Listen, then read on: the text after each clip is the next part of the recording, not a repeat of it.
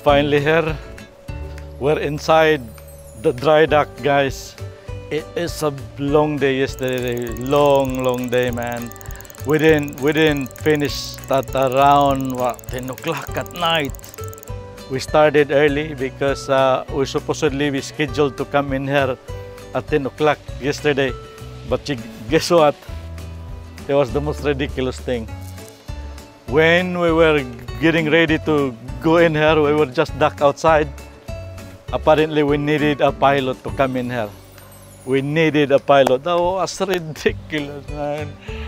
We didn't need a pilot to come up here the river, but suddenly we needed a pilot. The reason why we're here because we have some unexpected repairs on our port side shaft, because we heard some weird noises on our way to Gibraltar last month. This morning is confirmed it's a catalyst bearing, and hopefully we will do the repairs on time because we are scheduled to get out of this Drydock on Monday, because there is the one big tugboat on the front that is actually here first, and then they're scheduled to go out on Monday. Hopefully we will make all the repairs in time, and then we'll get going with our season. Right, guys, we're here in Las Teleros de Guadalquivir.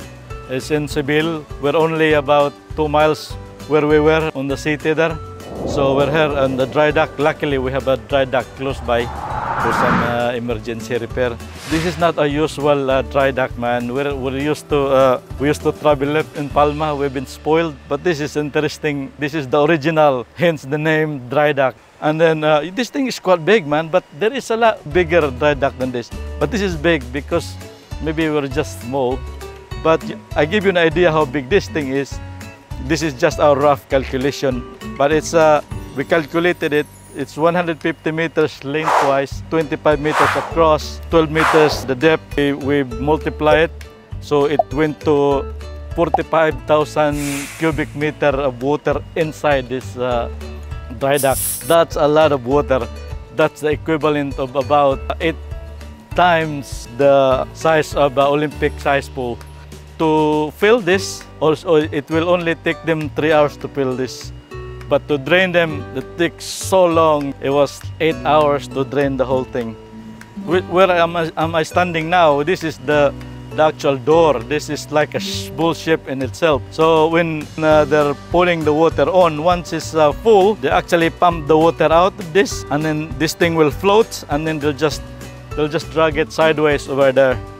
When they're draining it, they will close this door and then fill this door with water and then sink it in. And then just the weight of the water outside, it will just keep this door locked in. So anyway, that's just a quick recap for the shipyard, guys. And then I'll see you guys later.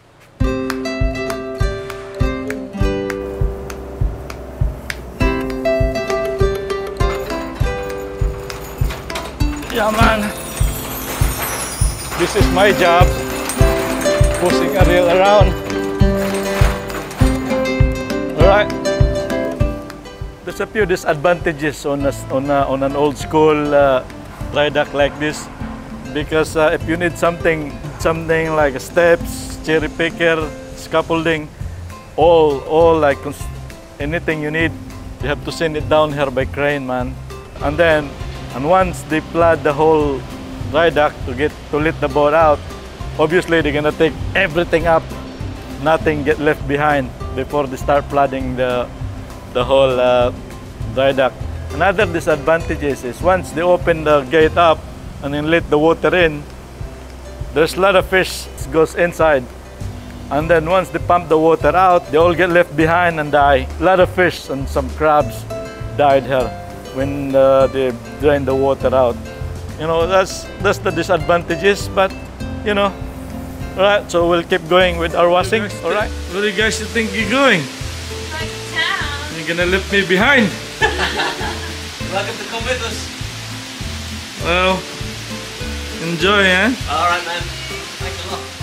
Today is June the 10th. This is our 9th day on the shipyard. We were 4 days on the dock outside, waiting for our time to go in the dry dock, and this is our 5th day inside. The last few days, there wasn't a lot going on our purpose of going in here to repair the shaft, the catalyst bearing.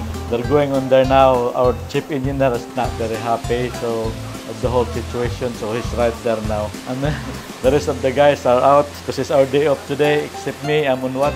This place is a little bit of a shithole because it's in the middle of the industrial area. And then you really need to make an effort to go up on the steps, probably around 80 steps up there, and then catch a taxi or Uber. I'm gonna go check down there later on, we'll see. Alright, this is our chief engineer right here. Mike, what's your take? So we've got to replace one of the cutlass bearings because they've got a bit dry and hot. Yeah. So to do that, we've got to take the shafts apart. We've got 3 sections of the shaft, and one of the muff couplings between the 2 sections has developed a major leak, and is going to need a lot of attention to make it right. I think we're going to make it in probably delayed a little bit on Monday now. All right. That's what it is. Good. Almost finished. We just need to assemble the propeller, and then we are done. Wow, that's good. Morning. Today is Monday, the 12th of June. They've worked the whole day yesterday to put the shaft and the propeller back together, so we'll be able to get out. They'll be flooding this. We'll be flooding the dry dock sometime this morning. And then we're gonna go out for a sea trial. We'll see if this thing is fixed. Apparently there's a problem in one of the coupling thread. So I don't know exactly what happened there, but so sometime today they will flood this. Dry dock. That's it. Huh?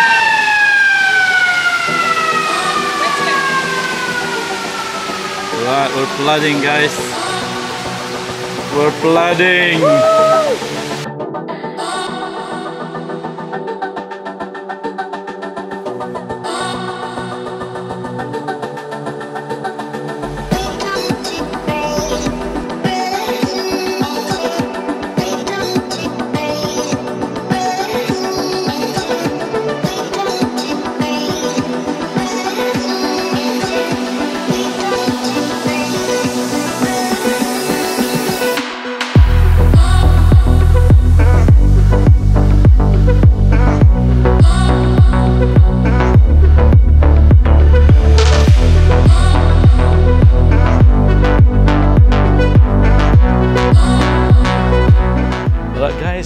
We're back. We're back on the dock. We managed to get out of the dry dock over there. What an experience! What a few days of experience over there. We ran into some unexpected problems on our shaft. It's not completely fixed yet. So, thanks to everyone involved, especially to our engineers, especially to Mike, we managed to put everything back together and just get out of that hole there, man. We're back on the dock now, marking the end of this video as well, guys. Hopefully this video have given you some ideas, given you, a glimpse of what it's like to be inside that shipyard. Anyway, guys, if you like this video, please give it a thumbs up. And if you haven't subscribed yet, please do subscribe. Let's pass this to 2,000 subscriber mark. And I will see you again, guys, on my next adventure. Ciao for now.